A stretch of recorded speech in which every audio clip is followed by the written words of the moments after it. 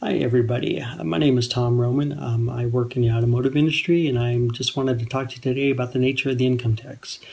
Did you happen to know in the mid-30s what percentage of the population were paying income taxes?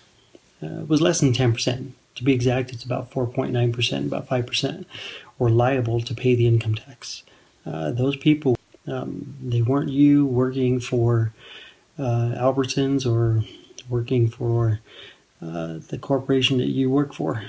I just wanted to talk about the people that are out there doing research on this right now. They're doctors or lawyers or blue-collar workers or every segment of the population.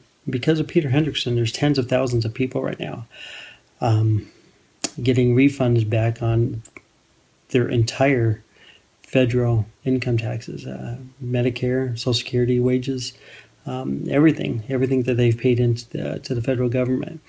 They've been able to do this because of the information in Peter's book. And I just urge everybody to take advantage of that information. It's out there for everybody. Lastly, I just urge everybody to do some homework. Just do some homework on this income tax. I mean, you give up a third of your income. For what? To see it go to places that you don't want to see it go to? Everybody has special interests that they'd like to see our money go to, but for the vast majority of it, our money is being squandered in so many different places that you do not want your money to go to. So we're either going to be part of the solution or part of the problem.